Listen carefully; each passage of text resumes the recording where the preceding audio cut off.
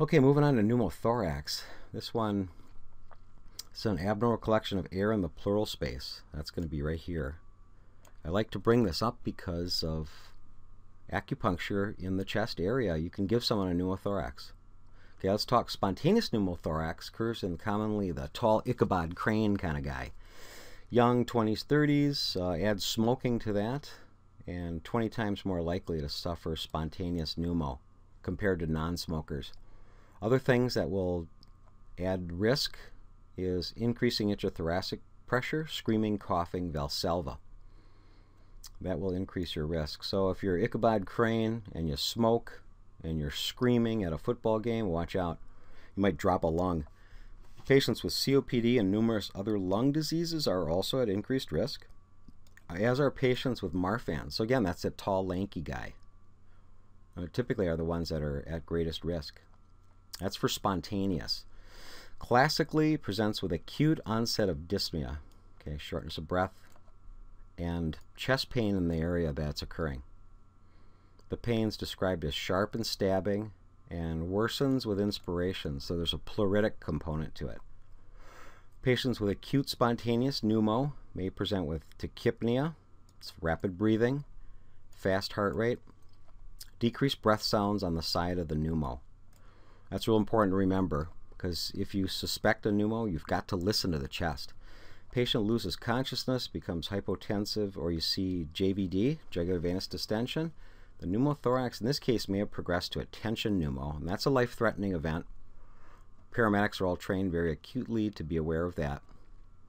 So let's see here. Let me just finish this slide or two. Diagnosis is confirmed by chest x-ray. Radiographically, a pneumo is suggested by hyperlucency. That's a darker area on the chest film. Lack of pulmonary markings, which shows that the lung parenchyma isn't at the periphery anymore. If standard chest films fail to demonstrate anything, just have them take a big breath and blow it out. And then during expiration, the air in the pleural space cannot be exhaled on the pathologic side.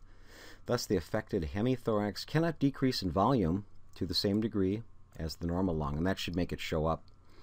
Treatment, you just kind of watch them conservatively if it's about 15% or less.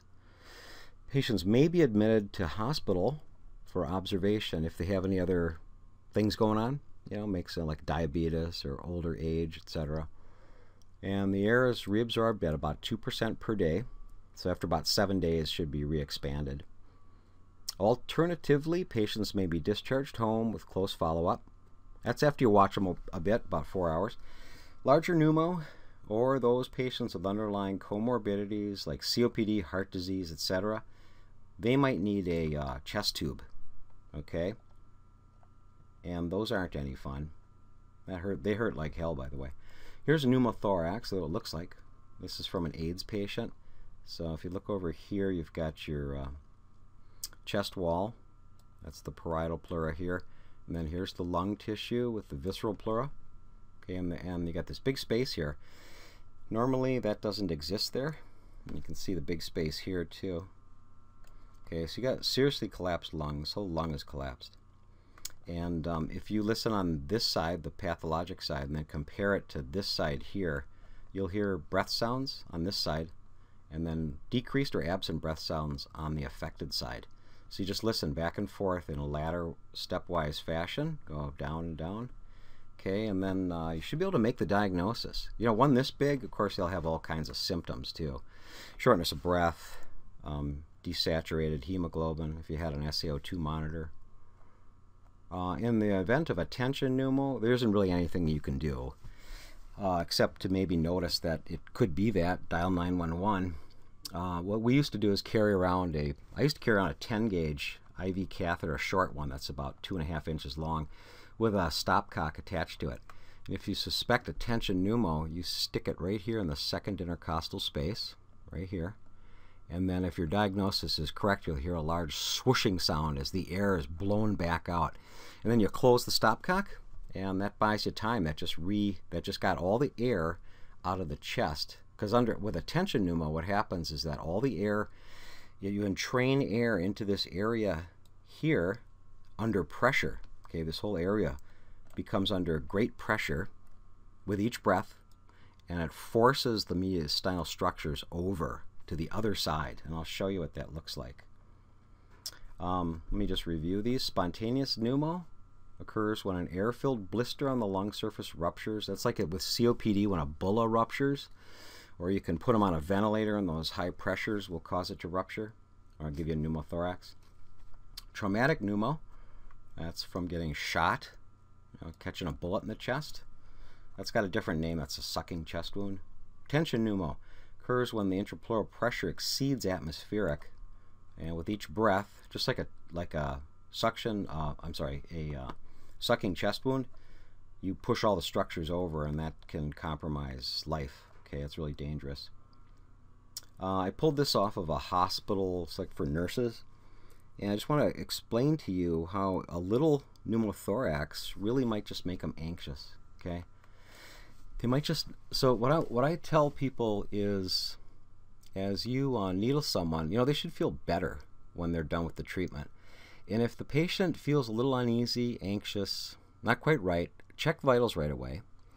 Look for tachycardia and increased respiratory rate. You don't have to worry about temperature. And then review where you put your needles. And think about if any of them could have gotten into lung. So any chest needles or any on the back shoe points, anything like that, might be reason enough to think you gave them a pneumo. So if that's the case, then the best thing you can do is that patient must get somewhere to get a chest film and have it evaluated. Okay, so you might only see a little bit of tachypnea, anxiety, maybe some tachycardia, and that might be it.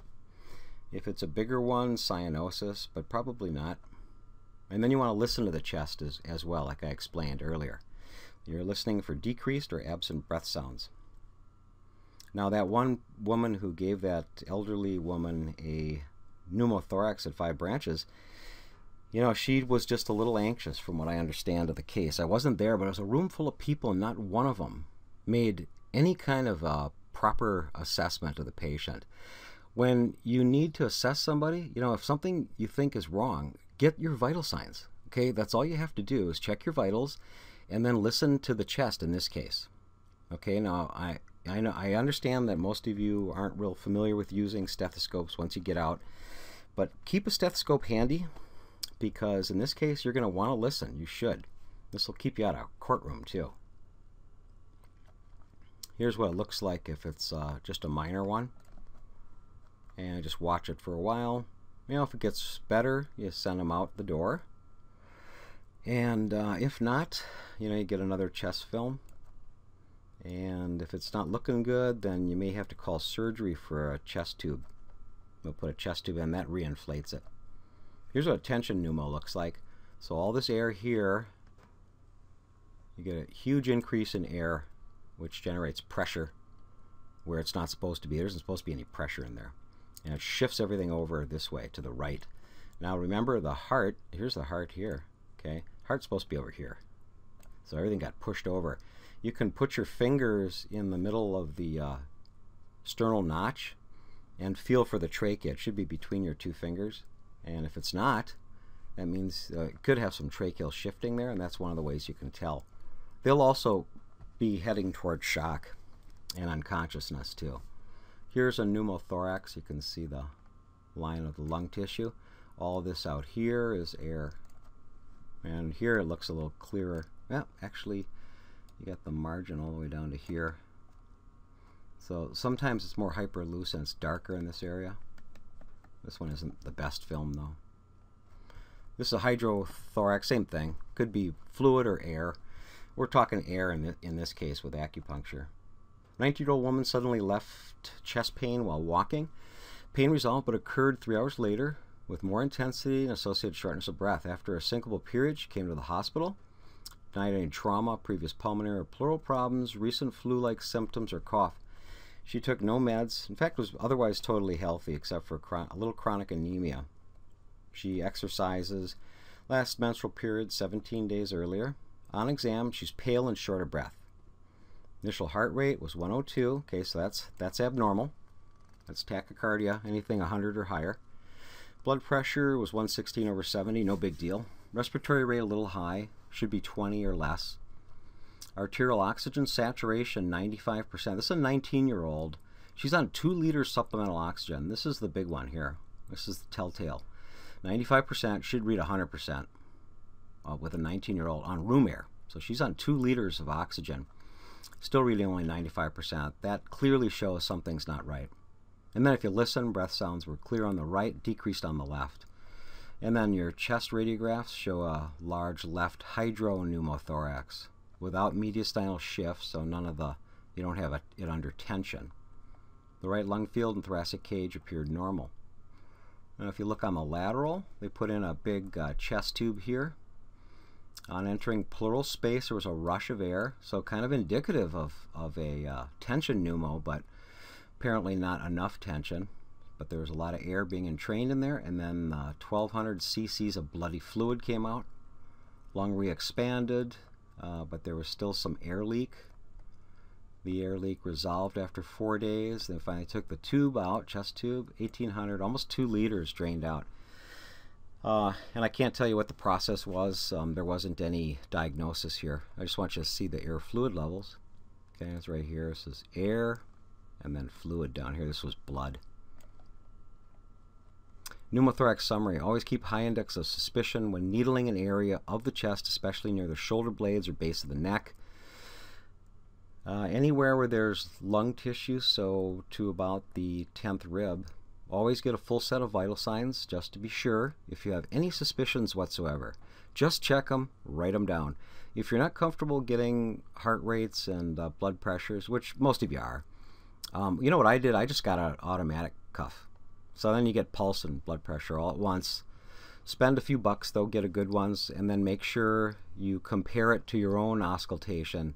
Make sure that's actually reading accurately. So spend at least $100.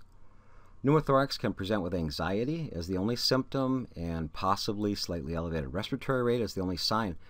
Keep in mind that you'll have decreased breath sounds on the area that's affected. Especially listen in the armpit and listen at the top of right lateral to the neck and the cupula.